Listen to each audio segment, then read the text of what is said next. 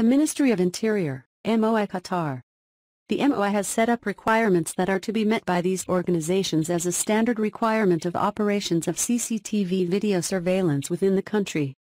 Security Systems Dept, SSD, of Ministry of Interior, MOI, in the state of Qatar has rules and regulation to be abided by surveillance integrators. This video is all about how to request or apply for the CCTV system design approval at the Ministry of Interior, Security Systems Dept, Qatar. Without any ado, let's start the video. To apply for the CCTV design approval request, you must have a license from the MOI Security Department. The license will look like this, as you can see now on the screen. There are many companies in Qatar to be listed and approved for this license from the MOI, the Ministry of Interior, for the installation of IP CCTV camera systems in Qatar. If you like to know the list of approved companies, please go through with my previous video for the basic concept of the MOI Security Department and its activities. However, let's continue this video. First of all, the user has to connect the smart card of the company to the computer. Once user connects the smart card to the computer, open web browser and search for moi.gov.qa.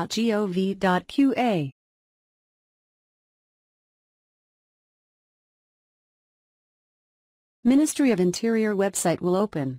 The default language of the website is in Arabic. Change it into English by clicking on English. Navigate to MOI Services from the main menu.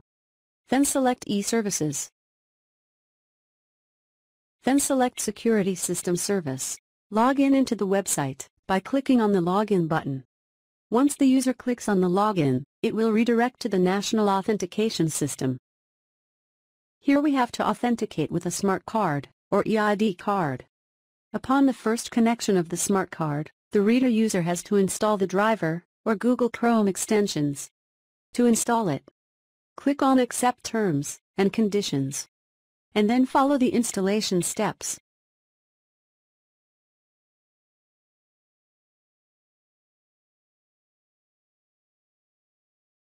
Once the installation is completed, the computer will be able to read the card. Enter the 4-digit PIN of the smart card. Then click on Continue. Once login into the National Authentication System, user will be able to see all the registered companies under the smart card. Select the preferable company from the list. Then click on Continue. Once the user clicks on Continue, it will again redirect to the Ministry of Interior website. Here the user has to select the user privileges such as personal, agent, establishment. Select privilege as the establishment.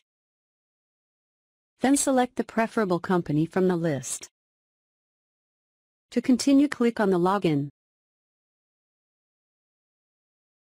Now let's go back to the Security Systems service. Here we would have different types of services from MOI Security Systems Department. This video is only about design approval. So let me select the drawing approval design phase. Security Systems Department, Drawing Approval Design Phase request form will open. The first section is to fill in the project details. Make sure the engineers and company equipment must be approved before we submit the proposal design. It means that, before we proceed with the design approval, we should make sure that at least one engineer of the company is approved by the MOI Security Department. However, in the upcoming videos, we will be discussing how to apply for the engineer technical approval. And we should make sure that the equipment and devices such as CCTV cameras, DVR or NVR, storage, hard disks, network switches, computers, monitors, network cabinets, and UPS, which we used in the project, are approved by the department. However, in the upcoming videos we will discuss how to get product approval from MOI Security Department. All the videos link will be available in the description. The user has to verify the applicant details, which will be filled by default, such as name, QID number, phone number, and email ID. Scroll down and fill in the remaining details. Drawing request type. There are 3 types of requests. Under construction building. Update on existing non-approved building. Update on existing approved CCTV drawing. If the user requests the first time for any building, he can select a first or second option, and then select document type. There are 3 types of documents: commercial registration, commercial license, and medical license. Select the type as commercial registration. Then enter the document number, which means the user has to enter the applicant commercial registration, that is CR number of the applicant company. Then select the establishment type, working or other. The user has to select working, but we can select others also, it will not affect the application. Then enter the company estimation ID number, it's optional. Then enter project basic information such as the project name. Then select project types such as bank, exchange bank, residential complex, extras. My project is a shopping mall, so let me select it from the list. Then enter the project description such as project name, project type, project location, and more.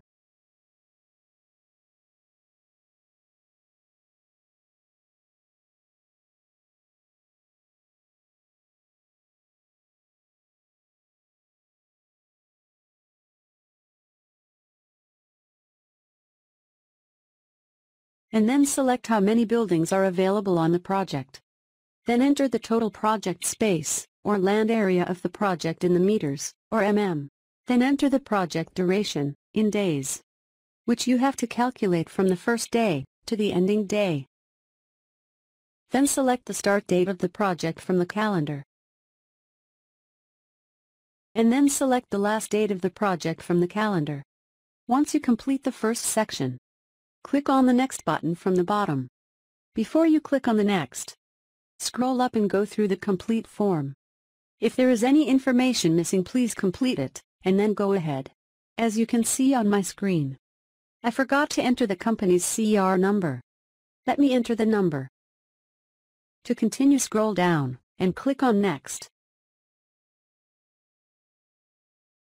Once the user clicks Next, it will be redirected to the second section of the application, which is the project address details. Here the user has to enter the complete address of the project, such as zone number, street number, street name, building number, building name, land piece number, which is optional. If you have those details, please enter them, or else move ahead. This is all the information user can get from the number plate of the property. For your reference, I have displayed a sample plate of the property on the screen, where you can find the required information about the property. If the user does not have the full information, he can go with the next option, which is to enter the area PIN number, or else enter the plot number of the project, which you will find on the Engineering Consulting Officer Authorization Letter. For your reference, find a sample letter on the screen, because usually there is no PIN number available in Qatar. Even if the user doesn't have the PIN number, he can go through with the latitude and longitude of the project. To know the latitude and longitude of the project, please select it on the map to get the values, and then enter correct values as per the map. Next, enter how many units or buildings available on the project. Then enter the name of the unit or project name. Once you finish the application, click on Next to continue. Once the user clicks Next, it will redirect to the third section of the application, that is project details. Use the project details page to enter basic information about the buildings of the project, if it is composed of a group of buildings. Notice that some of the fields and data elements are mandatory to fill, and some are optional and can be filled or kept empty. Please perform the steps in the following order. Select the buildings from the list. Here I have only a single building, so let me select the building number 1. Then, enter the name of the building. A maximum of 100 characters could be entered into the box. Then enter the number of floors of the first building or the project in the total number of floors text box. Then enter the brief description of the building or the project in the building description text box.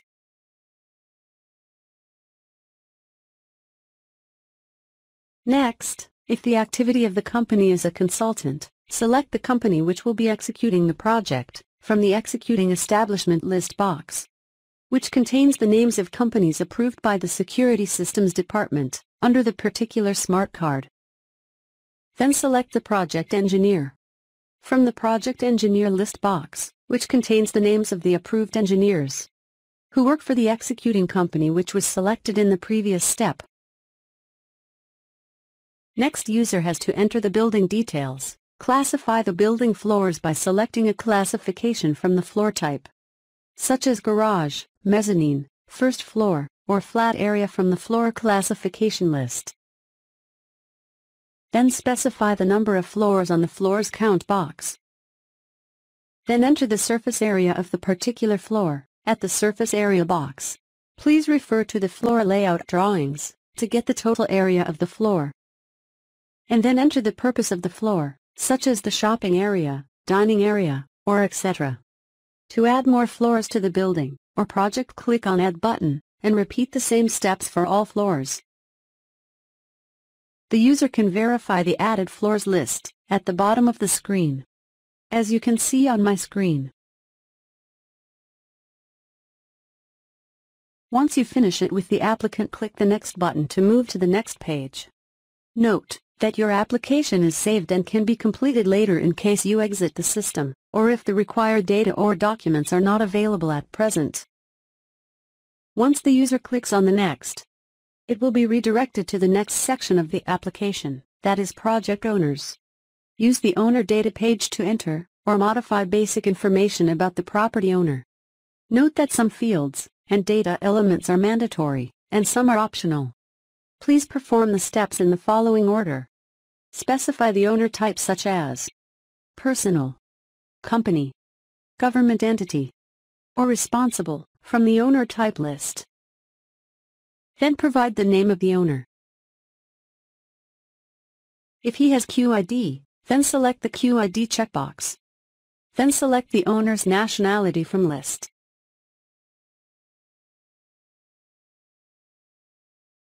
Then enter the owner's QID number. The user has to fill the remaining fields such as estimation ID number, mobile, and phone number. If you have more than one owners on the CR, add the multiple owners by clicking on Add button. All the added owners list with information will be displayed on the bottom of the page, as you can see now on my screen. You may use the Delete button to remove an owner record, or use the Edit button to edit the information of an owner. To continue, click on the Next button. Once the user clicks on the Next, it will move to the next page, where the user has to enter the products or equipment details. This page to enter basic information about the products or equipment that will be utilized for the project. Please perform the steps in the following order. Select the building or project from the list. Then select the appropriate classification, such as cameras, NVRs, hard disks, and storage server, etc., from the product main classification. Then select the exact part number and the manufacturer name of the particular selected item.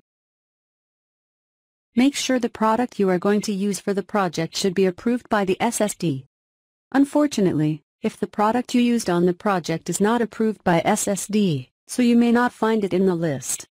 Therefore, you have to take the product approval before the design approval, then go ahead. To know how to apply for the product approval, please go through with the video available on our channel.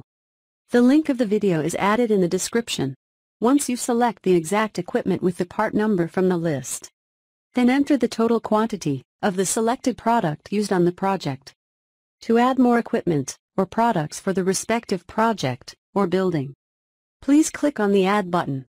All the added products and equipment details will be displayed bottom of the screen. However, make sure you should add all the items as per the site installation.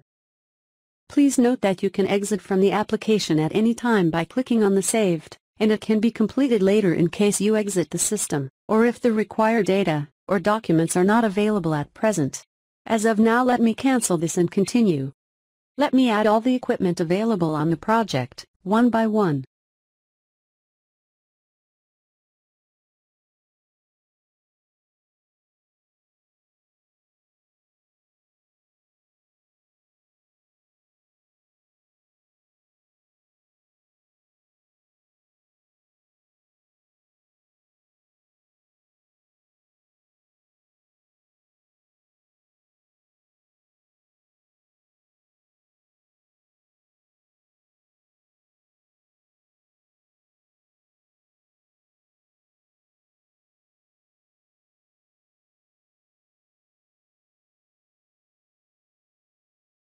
Once you added all the available equipment in the design for the particular project or building, please verify it from the added list which is shown at the bottom of the screen.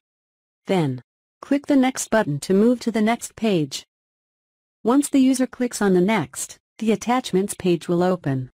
Here the user has to upload the following documents concerning the attachment description: the authorization letter from the main contractor to CCTV contractor. The letter should be drafted in Arabic language. Make sure that the both companies' authorized persons should be signed with the official stamps. Moi Ssd license of the applicant company. Commercial license of the applicant company. Project contract between the main contractor and CCTV contractor. Authorization letter from the owner to the consultant or applicant company. Make sure that the letter should be drafted in the Arabic language, and there must be signed and stamped by both parties. Project schedule. The user has to prepare a complete project schedule for each activity, and get it signed by the authorized person. It could be by the engineer of the project. Detailed schematic drawing of the system for the particular building or project. Camera storage calculation, for 120 days of the recording for each camera. Control room drawing layout. Complete layout for each piece of equipment that will be installed in the control room or monitoring room of the CCTV system.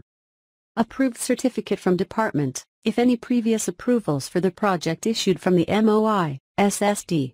Commercial license for the client's company.